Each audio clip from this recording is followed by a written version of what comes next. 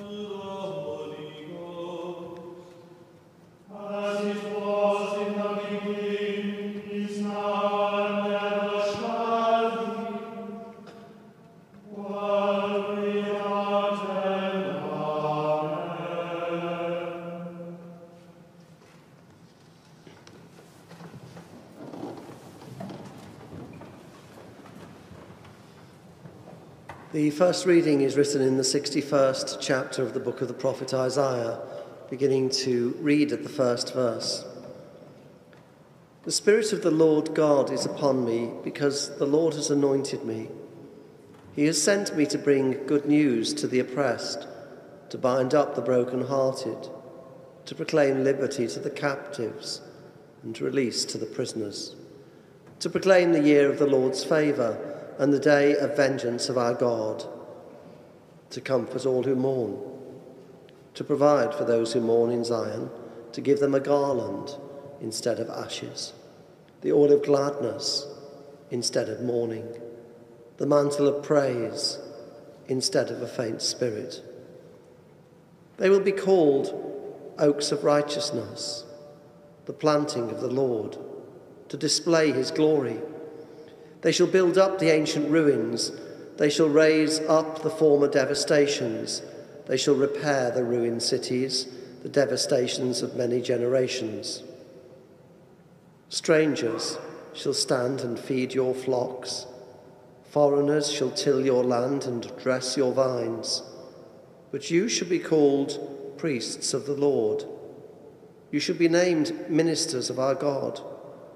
You shall enjoy the wealth of the nations, and in their riches you shall glory, because their shame was double, and dishonour was proclaimed as their lot.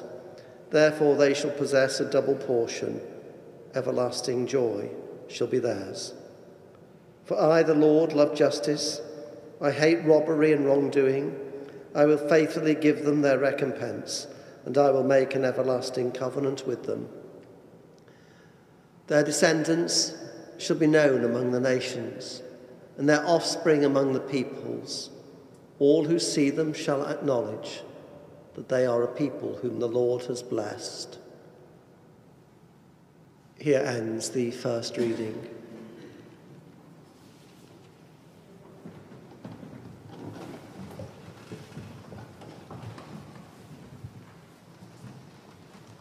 Thank you.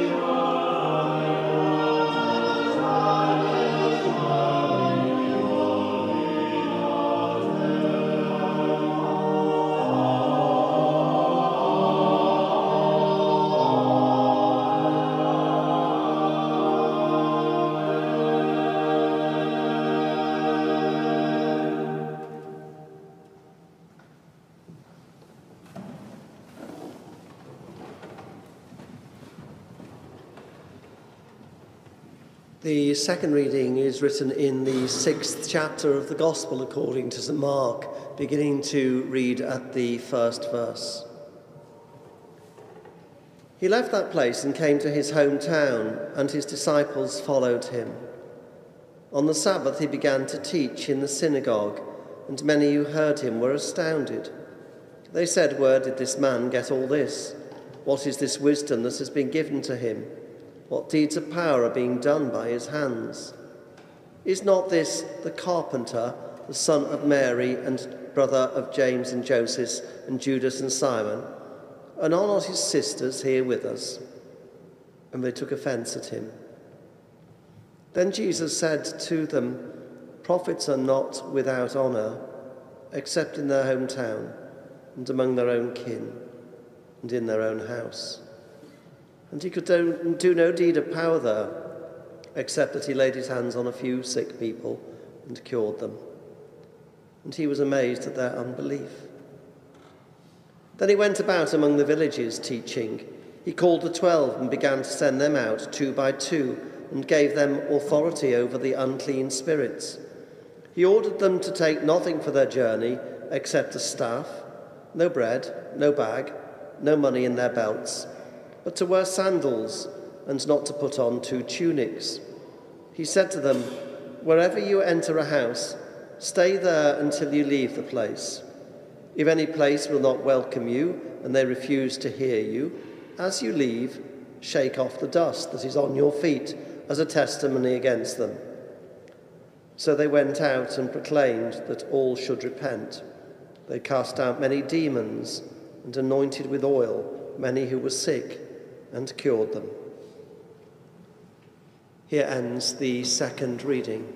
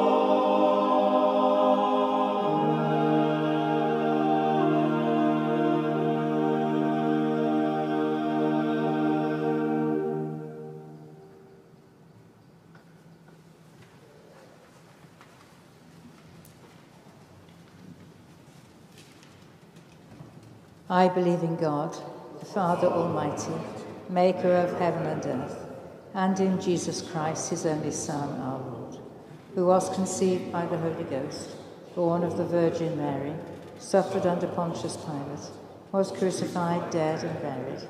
He descended into hell. The third day he rose again from the dead. He ascended into heaven, and sitteth on the right hand of God the Father Almighty. From thence he shall come to judge the quick and the dead. I believe in the Holy Ghost, the Holy Catholic Church, the communion of saints, the forgiveness of sins, the resurrection of the body, and the life everlasting. Amen.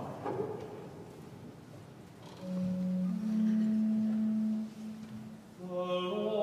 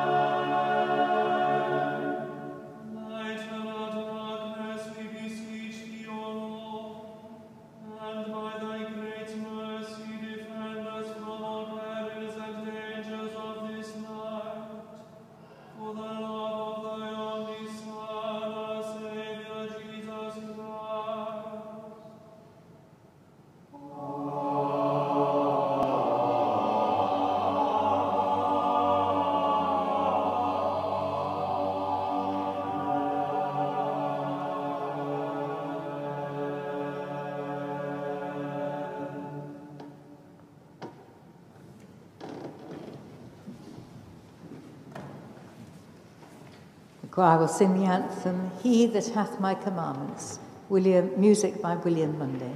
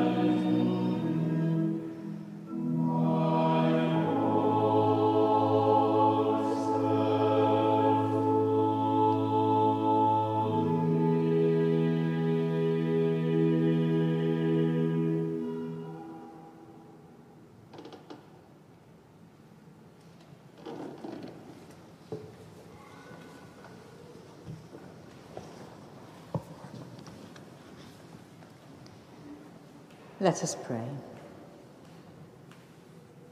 Lord, we come to you in the assurance that you are present with us now. We do not have to seek your presence. We are daily living in your presence.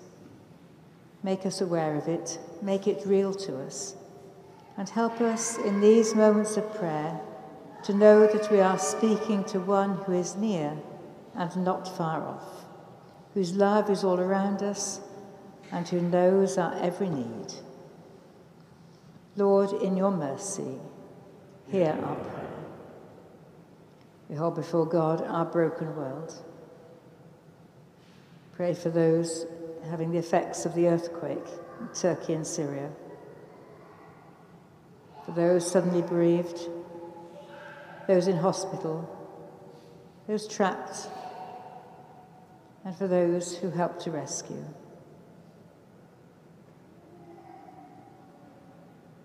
We hold before God those in Ukraine, all the refugees and asylum seekers.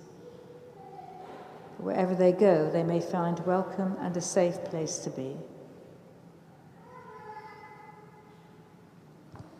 God of the nations, whose kingdom rules over all, have mercy on our broken and divided world. Shed abroad your peace in the hearts of us all, and banish from us the spirit that makes for war, that all races and peoples may learn to live as members of one family and in obedience to your laws. Lord, in your mercy, hear our prayer. And a prayer for our earth, thanking God for the installation of Gaia that's in our south transept. We thank you, Lord, of all creation, for the wonder of the world in which we live, for the earth and all that springs from it, and for the mystery of life and growth. We pray that our gratitude may be shown by our care to conserve the powers of the soil, by our readiness to learn from scientific research, and by our concern for a fair distribution of the earth's resources. Lord, in your mercy, hear our prayer. We pray for our church. We pray today for the church in Sale St. Anne's, for the Reverend Canon Alison Cox and Mr. Paul Edwards. We pray for the wider Anglican communion, for the church in Philippines. And in this community, we pray for the prayer group that meets the Guild of Health that Jane Jones helps to organise. Lord, in your mercy, hear our prayer. We pray for those who are sick in body or in mind. Continue to pray for Reg Taylor. In the quiet of our hearts, we hold before God those whom we have concerns for.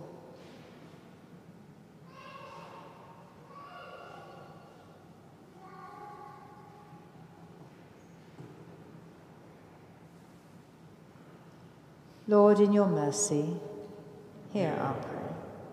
We pray for those who mourn and those who have died, remembering Chris Woodward and all that she meant to Chester Diocese. Lord, in your mercy, hear our prayer. We conclude our prayers by saying the grace together. The grace of our Lord Jesus Christ, and the love of God, and the fellowship of the Holy Spirit be with us all evermore. Amen.